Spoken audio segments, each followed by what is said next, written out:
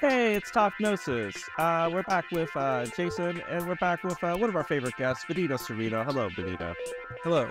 Thank you for having me back on. Yeah, no, we're super hyped to talk to you about your new edition of Geoffrey of Monmouth, the King of Britain, the Lineage and Legacy of Arthur.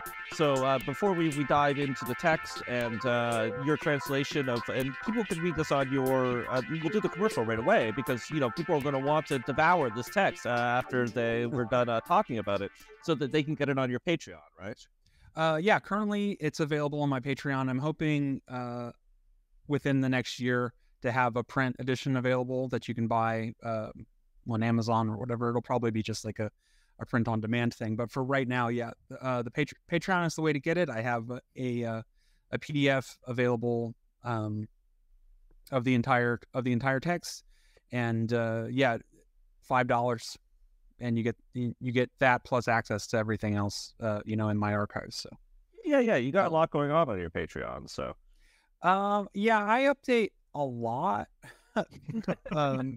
Maybe too much. I don't know. I try to give people a value for their money. So, yeah, I update, several times a week at the different levels. Yeah. Amazing. That's Patreon.com/ Benito Cereno. Thank you very much. Yeah. Yeah.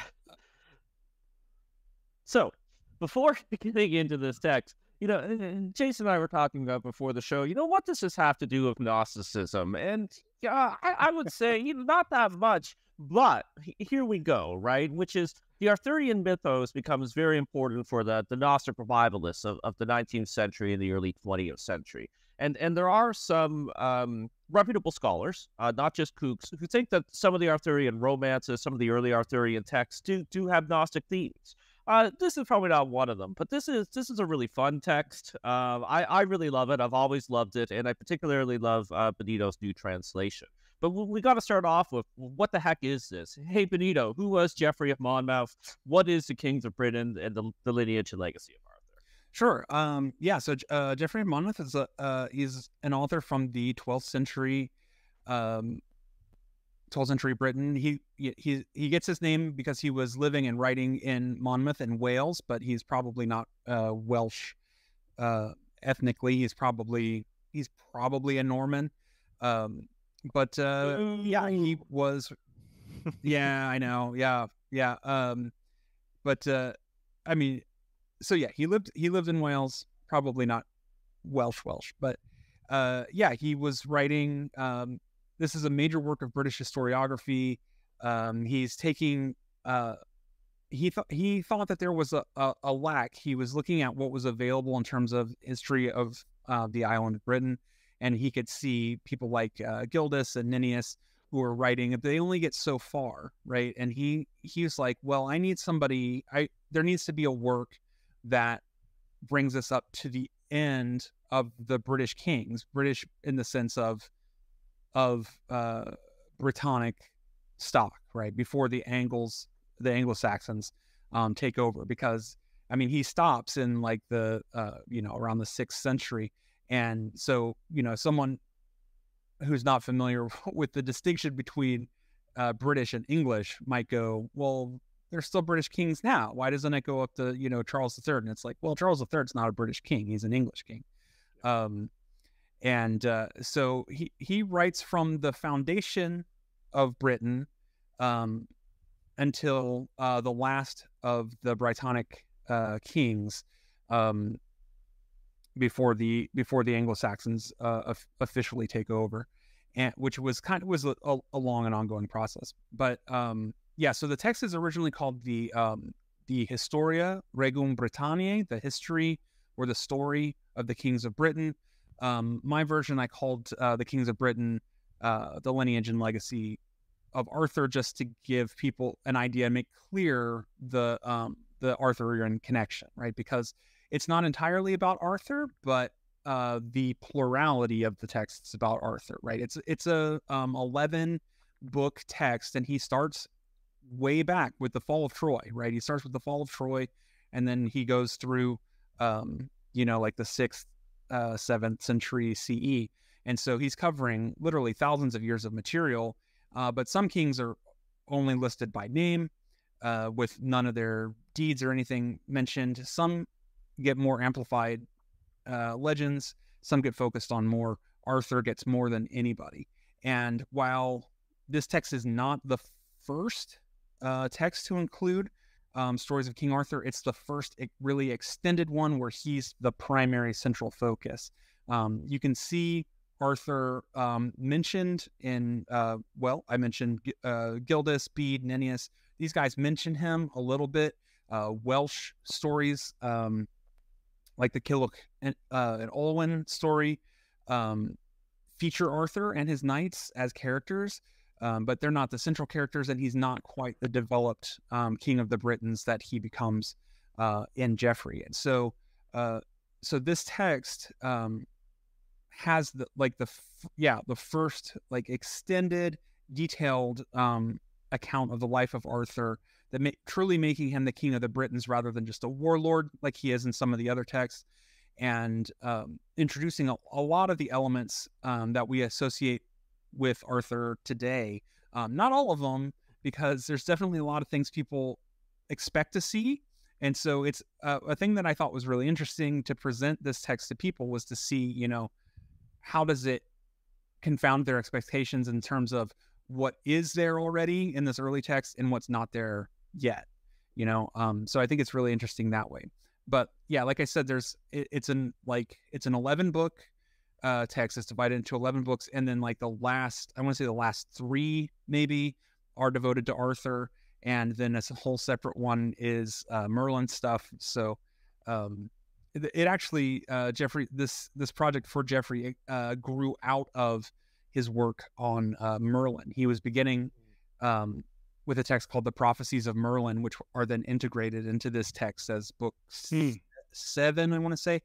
And that was an extremely popular text in the Middle Ages, and it was taken very seriously as prophecy. And so he was doing that first, and he was his patrons in the church requested that he expand that into a complete history of Britain, and that's what he did. Yeah. Yeah, it's hard to stress just how important this text is. We probably wouldn't have the Arthur mythos without it. It was a really popular text. And like Benito was saying, you have a sense that Arthur is important, but really you just have passing references to him and stuff like Bede, right? It's literally a couple lines. And then, you might be shocked because when you go and read some of these Welsh romances, these Welsh stories that are ancient and very elaborate and very mythological. But again, Arthur's very much a secondary character. So we don't get, anything else about having this text first. But what do you like about this text? What motivated you to do a new translation? For one thing, I love Arthur. I love Arthuriana. And I read part of this text when I was in undergraduate, probably. I did courses on medieval Latin. As I progressed in my Latin education, I got more interested in texts from late antiquity, and then the Middle Ages and into early modern period and stuff. But so I had already read part of it, and I was interested, and I wanted to know more. I had never read the whole thing in Latin up until doing this project. And also I was kind of just looking for content for my Patreon. I was like, this is something I could do. It would help me keep my Latin sharp also, right? I'm not teaching as much as I used to. So it's I can keep my Latin sharp. I can have content a couple days a week on the Patreon. And then when I'm done, I'll have a book that I did. And there are, translations of this text available. It's an important text. So of course it's available. Oxford's got one, I'm sure. Penguin's got one, whatever. But I also kind of wanted let's do one that's really accessible, really readable, modern, casual English, and then conversational style footnotes rather than any impenetrable academic talk, right? I wanted the subtitle I put on my title page just in the PDF. I don't know if it'll be in the print version, but I called it a translation for normal people, because that's the idea, right? This isn't for academics. It's for people who are curious about Arthur. They're curious about British legends. and they want to know, but they don't want to have to wade through really thick prose, and then footnotes that don't make sense to general audiences, and so that is what I did. I tried to put it together, and my number one goal is readability over any kind of style or anything like that. I just wanted to make this material really accessible, and I hope I've done that.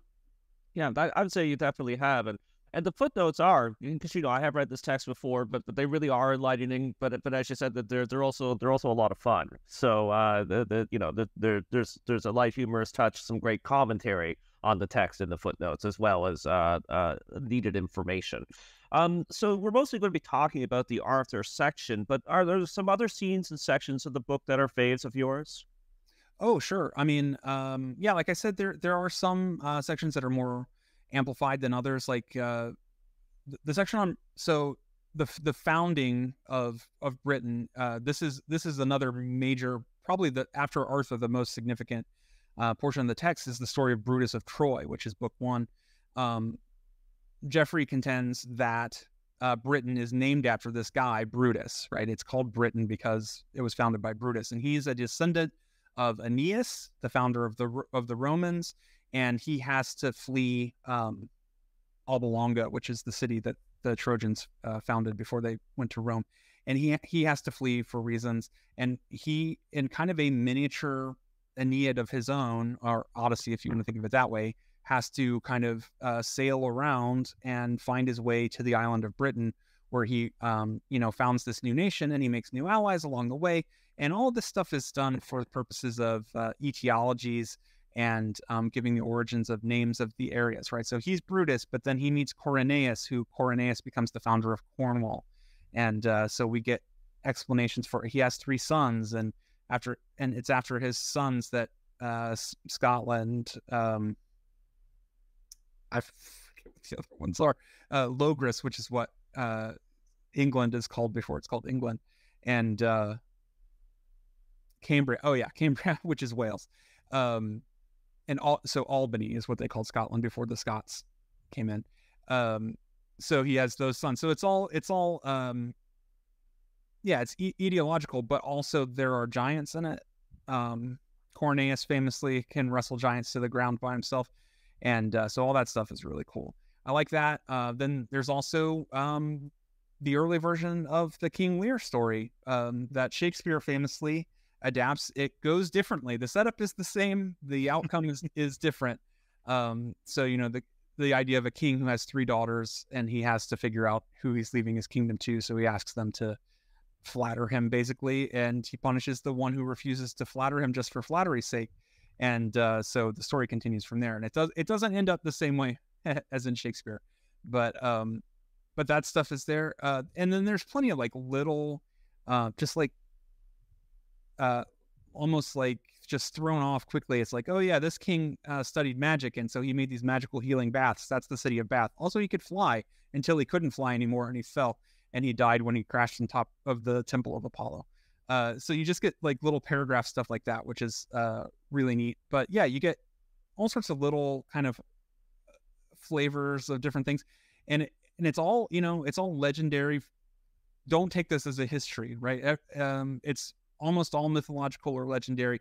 He does incorporate elements of history, and that's what makes it really tricky. And that's where the footnotes really have to come in, where I'm trying to untangle what really happened, because the real history is primarily the sections from the Roman period, when the Romans take over Britain, and he still confuses a lot of stuff. And he's like, well, Constantine was from Britain. Well, no, he wasn't.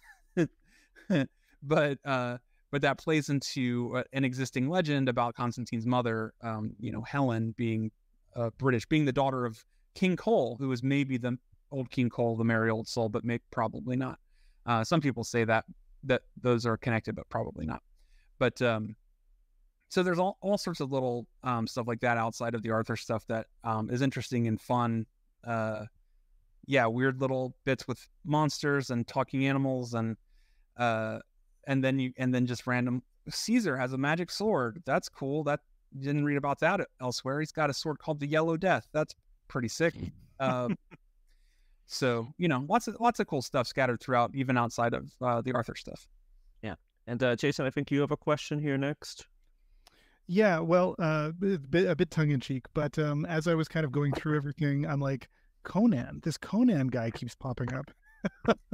Is there anything, like, this is a bit of a segue from specifically your project, but is there any relationship between that Conan and the Barbarian we know, like through a Robert E. Howard appreciation for this text or anything like that? I don't know if it's specifically this text, but the Conan that's featured in, there's a number of guys named Conan featured in this text, but the main Conan that's in this text is Conan Meriadoc, who is a major legendary figure for Brittany, right? The Celtic colony in France. And so that name is very much associated with that area, and there are a number of legendary heroes with that name. So I'm not a Howard scholar or anything, but I suspect that he just kind of took this name that's so prevalent in Northern European legend and just borrowed it from that. I don't know enough about, I haven't read enough Howard to know if he would have been familiar with this text. My guess is he just saw, he wouldn't have to be, because like I said, there's a number of Breton and other Celtic legends that feature guys with the name Conan. So Conan, yeah. No, it was mostly tongue in cheek, but there is also, like, Robert Howard's whole, like, thing was to try to do sort of a pseudo lost history. Like for sure. All of the stuff in Conan is like pre-history. So, I've always appreciated that. Like, that allows him to kind of just take names from wherever he wants and for sure. Kind of like, I have read enough to know that he's doing a pseudo history where it's a prehistorical society that has echoes of a medieval society, but he's able then to pick and choose geographically and from different time periods, and just use whatever he wants, which is cool. No one should be beholden to reality. If you're writing a fantasy story, right? Do whatever you want. Exactly. Yeah. And I do also kind of want to go back to something John mentioned earlier about, like, how does it connect to Gnosticism? Like, other, like, listeners and watchers may know about our other episodes of Pop Gnosis, where we're looking at movies that probably aren't ever intended to be Gnostic and finding a Gnostic connection. And, like, I'm already thinking about some Gnostic stuff that we'll get into later here in this text, but it's like, just because Geoffrey might not have been trying to, propagate a Gnostic myth doesn't mean we can't find the Gnostic genre inside it. Sure. Just to kind of hang that all over the conversation as well. But John, did you want to get back into anything there? Oh yeah, no, not really. I can just keep tramping along, which is Benito. You already mentioned that you're aiming for a very readable translation, and I have a few quotes here of your prose, which is so people can have a sense of it. But we have phrases like, "Why are you stepping to me, you idiot?" For as Apuleius asserts concerning the god of Socrates, between the moon and the earth live evil and unclean spirits, which they call incubus demons. They have a nature that's partly human, partly angelic, and when they do so desire, they can assume human shape and get busy of ladies. Merlin then turned to the wizards and said, "Tell me, you lying bozos, if you know what lies beneath the swamp. With two different works weighing on me, I should half-ass two things instead of half-assing one thing." And so the king stayed there that night with Igraine and knocked the boots he had so long desired. That said, there is, of course, some really beautiful turns of phrase in there, right? Some real poetry. But if I'm just wondering, is the Latin that raw? Is it very are the colloquialisms coming from the text, and are other people just kind of more fussily translating them?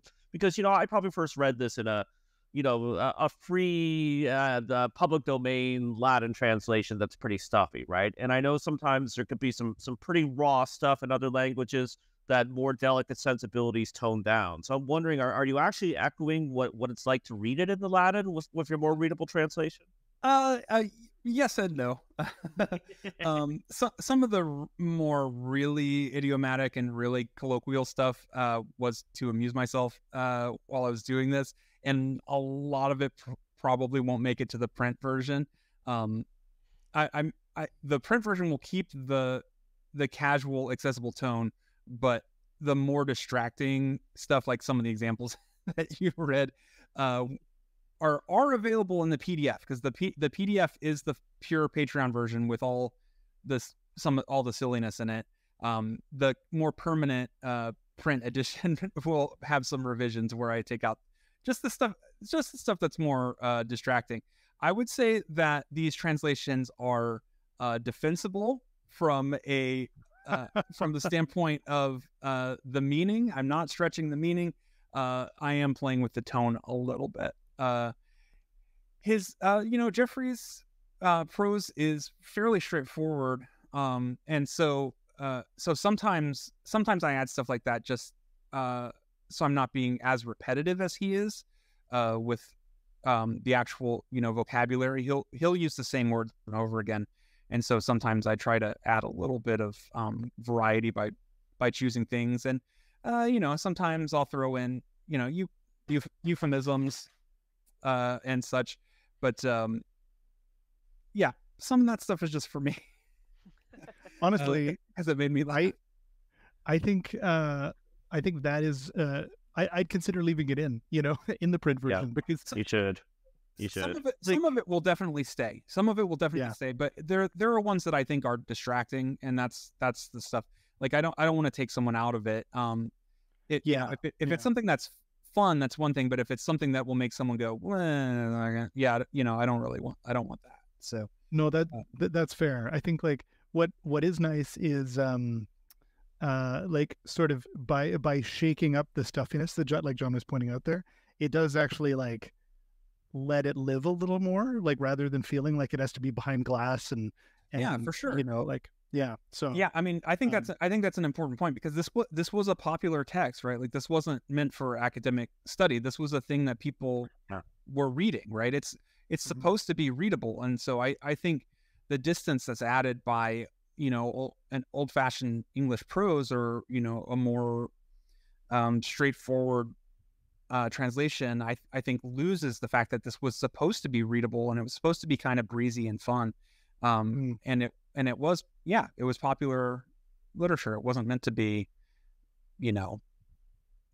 hard. It wasn't supposed to be hard to read. Yeah. There was something else I was going to ask about that. In terms of like its writing, the writing style, and even like the writing intent. And you might have touched on this before, but like other folks have taken this text as history. Was Geoffrey writing it as history? Like, did he think he was writing history, or did he think he was like interpreting history? If that makes sense, hard to say. He definitely, he had his he had his motivations. He had his own motives, and I mean, he clearly knew how much he was inventing. But I do think, I feel like he felt probably he was being true to the spirit of the history.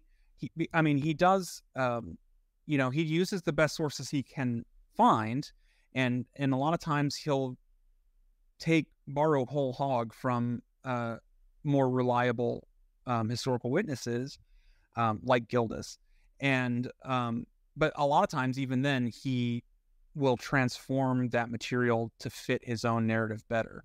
So, I mean, he certainly knew that he was manipulating the material. He knew he was inventing things, but at the same time, I feel like he was, I don't know, doing his best to create a more or less cohesive narrative, which I think was perhaps more interesting to him than reliably reporting the actual history, which is fair. I understand that same impulse. I have it as well.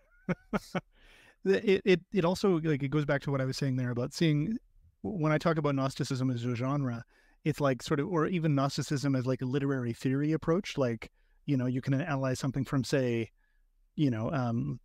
semiotics theory, or from like socialist theory, or from all different kinds of ways of examining any given text. Is that when something has had a creative lens put upon it, then I think it allows a more like a genre-based approach to examining it. And that's so like when some of the things that I'm thinking about Gnostically about this text, it feels like it's maybe more appropriate if I know he knows he's creating it, if that makes sense. Sure. Yeah. Sorry, kind of a bit of a segue there, but it's a show for segues. So exactly. Benito, Jason mentioned Conan. Like the text is kind of. I was also saying before the show to Jason that it's kind of like if Guts from Berserk was King Arthur, or if Conan was King Arthur, because it's really violent. So like when you're talking about it being like consumption for normal people, it's an action movie as opposed to, say, like the highly literate, symbolical, and intricate Morte Arthur and some of the other romances. Or the other comparison I had, it's the first year of Action Comics, which I love, by the way, the great reading, but versus, say, All-Star Superman. But I find that text has its own charm, but it's really violent. Like, Arthur loves killing. Like, he tries attempted genocide of the Scots and the Picts. And, like, the text even says he intends to go in to kill every one of them. And there's a lot of detail in each battle, right? Like, Geoffrey really, again, he's very much a dude, right? He's, folks, if you love action movies and action comics, Geoffrey's your man, because, he loves, like, some of the intricate battles and, the formations. And when it comes to one-to-one combat, it's blow by blow. Again, for a Berserk comparison, that there's a number of times some swords strike some heads in half. Can you tell us a little bit about the violence? People do be getting cut in half in this one, yeah. There's the violence can get pretty detailed. There's a lot of times where it's the heat of pitched battle, and it'll just be like much blood was shed on both sides, right? He'll say that, but a lot of times when it's single combat, you see a lot of specific things. He mentions, there's definitely a bit where Gawain cuts a guy in half. You get that, is pretty good. There's a lot of blood. It's a rawer text than the more polished, courtly romances that come later, right? He's got, this is pre-chivalry, arguably, right? So he's interested in things, different from the later romance writers who want to present a kind of honorable idea, right? So it's kind of a middle step between the pure warlord of the earlier texts and then the more courtly and chivalrous Arthur later. So and I think it just plays to the fact that, like I said, this is a text meant for popular consumption, so it gives the people what they want, and what they want is Romans getting cut in half. So you mentioned Merlin and the Book of Merlin, which is its own thing within this text, and it's actually the beginnings of this text, even though it's in the middle. But can you tell us about Merlin in the book and what might surprise a lot of people who are familiar with the Arthurian mythos with Merlin here? Yeah, for sure. So Geoffrey of Monmouth essentially invented Merlin. He had sources. But Geoffrey's Merlin, the Merlin that we know, is a composite figure of a guy named Merv, and then also Ambrosius, who is Ambrosius is a character in this, but a lot of his attributes get transferred over to Merlin, and his name becomes Merlin Ambrosius, right, as a result. And sorry, did you say Merv was one of the early names? Merv, M-Y-R-D-D. Merv. Okay. Not Merv. Merv.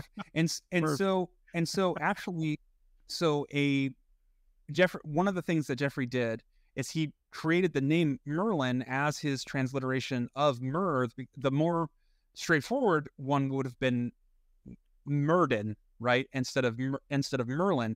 But in Latin, it's Merlinus, right, is Merlin, just Merlin with US at the end. But if he had kept it Merdinus, Merdinus, that means shitty guy, right? And so that's he didn't want to call him that. So the generally accepted idea is that he changed the D to an L so that his name didn't mean that in Latin. He invents the name. He more or less creates the figure based on, a Welsh prophet and bard, plus a Brythonic kind of legendary hero. He combines attributes of both, makes his own prophet, wizard, and so in addition to this text, we only have a couple of things by Geoffrey of Monmouth, and we don't know much about him outside of his writing. So this is the big one, But he had the Prophecies of Merlin, which was a separate text that got integrated into this one. But he also did a poem called The Life of Merlin, which features more Merlin stuff, and you get a lot more. You get Morgan Le Fay in that, who is not in this one, but Morgan Le Fay is a character in The Life of Merlin. And so, yeah, without Geoffrey Monmouth, we would not have Merlin at all. And so in addition to his prophecies, which, like I said, were very influential throughout the Middle Ages and taken very seriously as prophecy, also he is a major player in a couple of books of the text, right? The most famous thing, and this is him co-opting, this is Geoffrey co-opting a legend about Ambrosius, where Vortigern, the king Vortigern, is trying to build a tower. The tower keeps collapsing, and he can't figure out why. And Merlin says, well, it's because there's two dragons fighting underneath the foundation. And one dragon represents the Britons, and one dragon represents the Saxons, and this and that. And that's what, and then from there, he expands into his much larger prophecy. But there's that, and then he helps out Ambrosius, and then later Uther Pendragon. But like you were saying, readers might be surprised that after the birth of Arthur, Merlin disappears from the text. He's no longer in the text. Like modern readers expect, I mean, they're more familiar with things like The Sword and the Stone, T.H. White, and Merlin's role does get expanded in, legitimate medieval and early modern Arthuriana. So it's not, so like T.H. White is not just making all that stuff up. But he disappears after helping with the conception of Arthur in this text. And so we don't see him as the tutor of Arthur. We don't see him helping with any of that stuff that you might expect. He helps Arthur be born, and then that's it. It's only in later traditions that Merlin takes Arthur from Tintagel and gives him to be fostered by Sir Ector and all that stuff that people are familiar with from Mallory or White or Disney. It's interesting how you said that even there, like T.H. White didn't make it up. But on the other hand, we're talking about a figure that is like probably at least half made up anyway, or a conglomeration. Right. Yeah. Together, Oh, I think for sure. Yeah. And I'm not criticizing what you're saying there. I think it's an interesting way of the way of thinking about this stuff, that like it's like everybody's doing a variation, but they are varying it off of something. That's an interesting element of, and of transference. Yeah.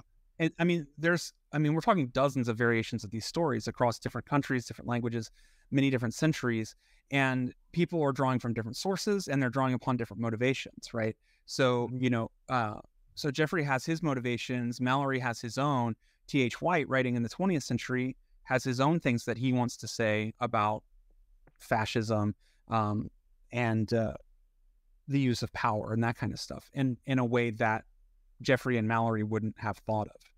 And of course, T.H. White had no inhibitions whatsoever about incorporating anachronism and colloquialism and jokes and goofs into his text, which is part of why I think it's so successful. But he's absolutely putting a 20th century spin on this material while still being pretty faithful to Mallory as source material.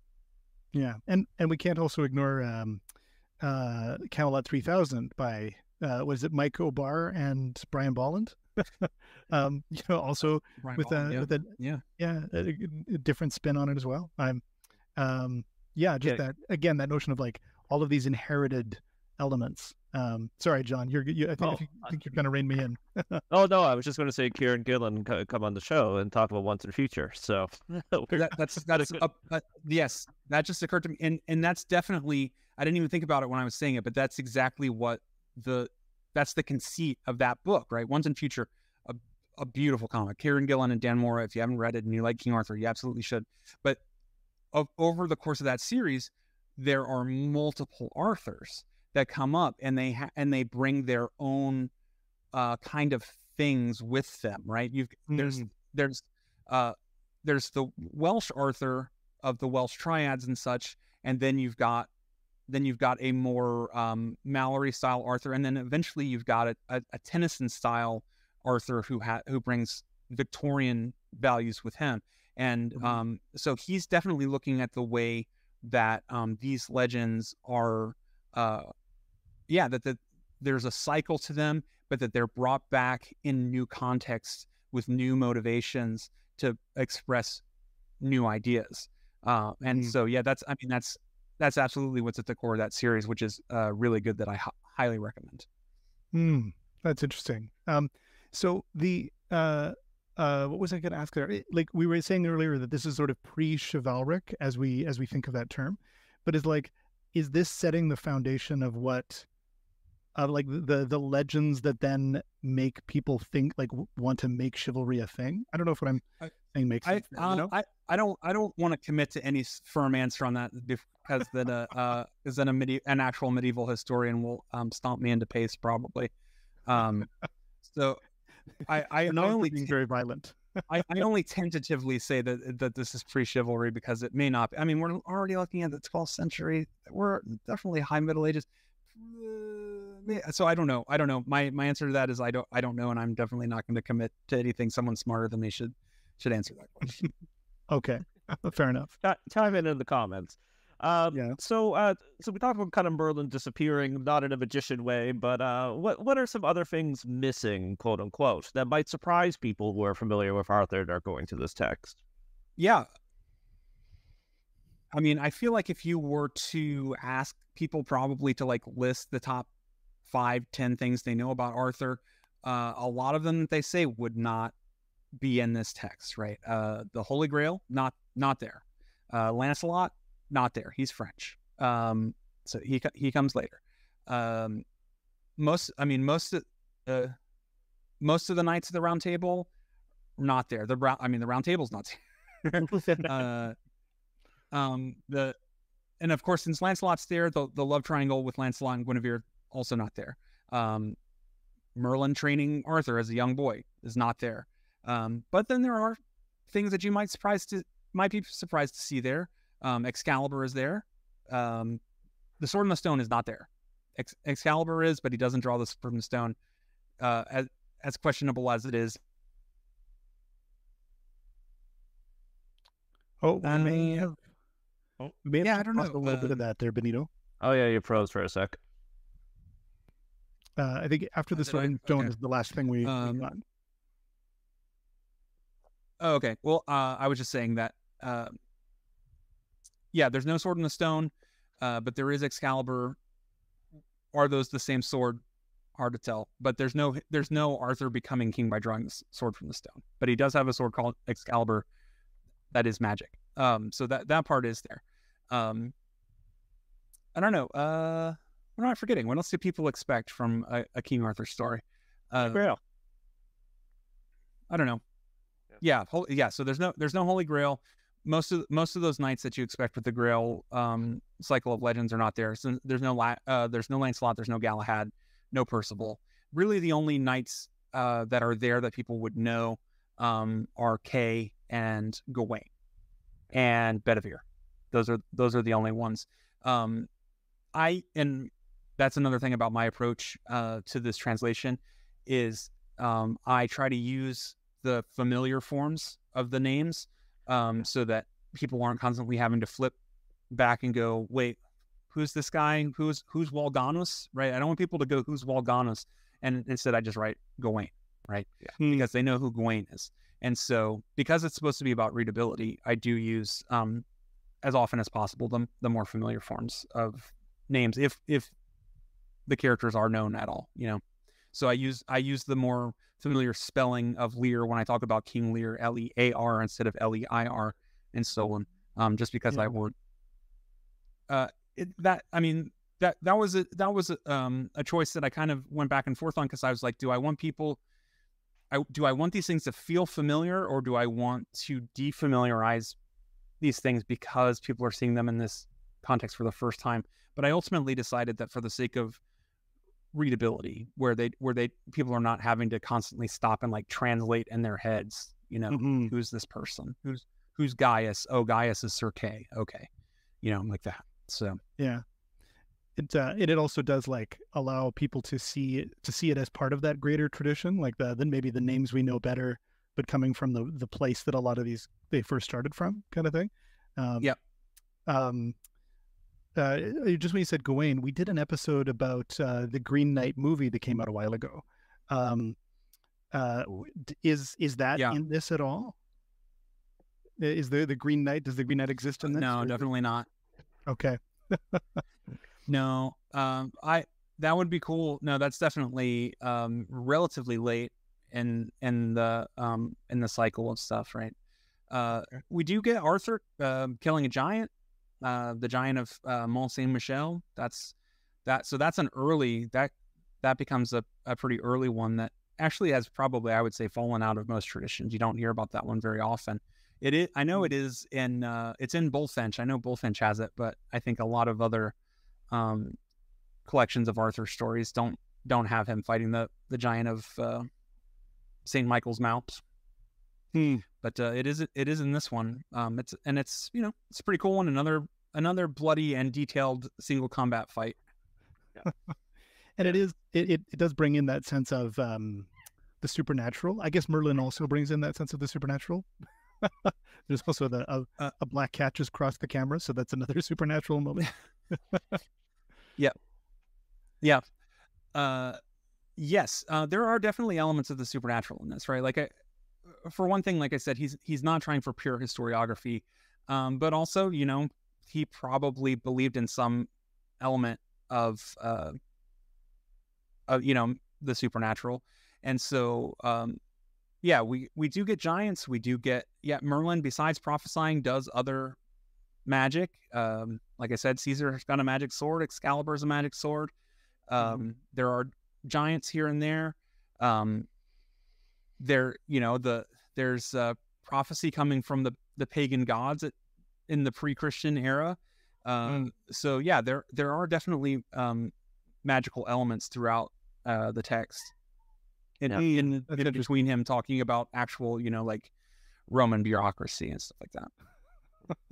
Hey, talking about the Romans, something that might surprise people, and I'm surprised it didn't surprise contemporary readers of the text, is Arthur conquers the Roman Empire in most of Europe. Like, did nobody read this and not notice that Britain never did that? And even though they are mentioned and appear in the book, are figures like Constantine, who you mentioned, or Emperor Magnus Maximus, are these influences on this idea that Arthur conquered the Roman Empire? I mean, yeah. Yes. Well, you say, like, well, why didn't they notice that never happened? It's like, where else were they going to find out about that? But also, technically, he does conquer the Roman Empire, but he's not able to rule there because he has to go back to Britain because his nephew Mordred has stolen the throne and married his wife Guinevere while he was gone. So he has to go back. So it's kind of a having and eating his cake, because he can have Arthur be the conqueror of the world, but also not the ruler of the world, because that would be easy to prove wrong. But it's also probably worth noting that there wasn't really, by this point, there wasn't a Roman Empire in the West. And so this is definitely him playing with stuff. He's inventing rulers, and he's not even consistent about, like, is this guy the emperor? Is this guy some kind of proconsul? What is he? And he mentions an Emperor Leo. Emperor Leo is in Constantinople. He's not in Rome. So, I mean, obviously the Eastern Empire continues on for another 1,000 years, but in the West, we've got a whole mess of Germans trying to figure out what's going on at this point. And so the idea that Arthur comes down into the continent and conquers Gaul, makes his way into Italy, conquers Italy, and is prepared to sit on the throne of Rome, pure fantasy. But yeah, definitely there are certain Roman emperors that lived large in the Brythonic imagination, including Constantine and Magnus Maximus. You can even see there's a story about Magnus Maximus in the Mabinogion, the collection of Welsh mythology. And so yeah, these people were in the idea space, and so this is the kind of stuff, you know, Geoffrey's like, I've got to incorporate this, got to make this stuff that people already know kind of central in some ways. And so, yeah, he does go to some considerable lengths to tie the throne of Britain with imperial Rome. He makes a whole line of Roman emperors British who were not, but who probably had some connection to Britain in terms of campaigning there militarily. A number of the kings that he lists as kings of Britain were also Roman emperors were usurpers, right? They were pretenders who were in maybe northern Gaul or something like that, who were of Celtic ancestry and declared themselves emperors. So are they really the emperor? Were they really the king of Britain? And the answer to that, the second question is, the answer to both questions is no. But because there was no king of the Britons, right? That whole idea is a fantasy, right? The idea of Arthur as king of all Britain and anyone before him as king of all Britain, pure fantasy, right? The Britons were, as most of the Celts were, including the Gauls, right? I should probably the Britons the people who inhabit the island of Great Britain at this time are Celtic people.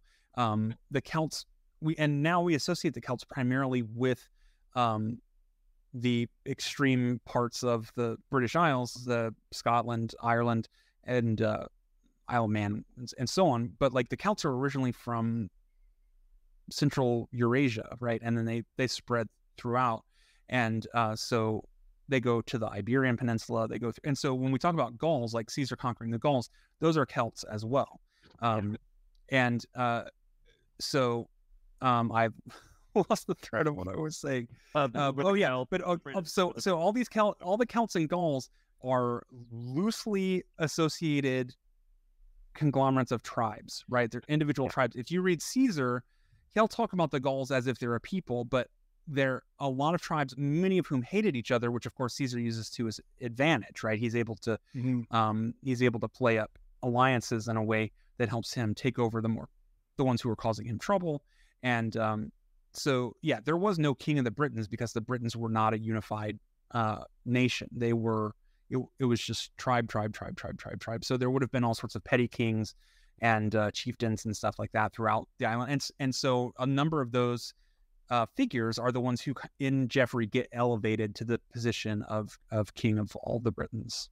You know, is this also kind of like, because you know, he references Virgil, or Aeneas rather, and Brutus as this, like, you know, try to create this like chain of lineage to go back to Aeneas, and like Virgil was using Aeneas because Homer used like, you know, had the Iliad kind of thing.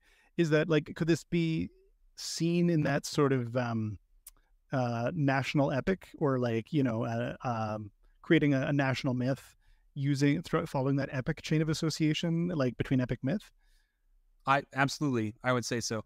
I mean, technically, genre-wise, this is not an epic because it's not poetry and this and that. But yes, I think he's absolutely trying to create a continuity there, and of course, I mean, he's really trying to. One of his main motives is to create a chain of legitimacy from the Roman Empire and even to the full foundations of Rome to the British throne, right, and the people of Britain, because, you know, he's ultimately his message is anti-Saxon in a lot of ways, even though he was probably a Norman himself. Nevertheless, right, he's fully kind of like he's idealizing these ancient Britons in a way, and he talks about, I mean, once you get to the end, he's like the great British people of long past have gone, you know, they've degenerated, they became decadent, they lost all their nobility, and now they're just Welsh. And that's kind of the downer note that the book ends on. He's like, once we used to be a real country, now we're just Welsh, and that's kind of the note he ends on. So Yeah, he's really he's trying to absolutely tie the British throne to these grand mythological ideas in that same tradition. Virgil and Homer, yeah, for sure. Yeah. Well, I think it's the time to wrap up, but again, we'll do the commercial for patreon.com/Benito Cereno. As you mentioned, he updates almost obsessively multiple times per week. But if you also want to give money to a Patreon that doesn't, go to patreon.com/Gnostic. For as little as $1 per piece of media per month, you can help the show going. We don't really give you anything, so we don't want to put anything behind a paywall. But we do give you early access to the shows. The support we've had so far is allowing us to do more shows. We're hoping to get up to 8 per month. You know, the 2 a week. Everybody needs more podcasts. There's barely any. You know, if you go searching on a podcatcher or on YouTube, you know, there's no content out there. So we wanna fix that. You can also do one-time donations at paypal.me/Gnostic. So thanks again, Benito. That was really awesome. Thank you so much for having me back on. I always love talking to you guys. Yeah, we'll do more. Yeah. Bye, everybody.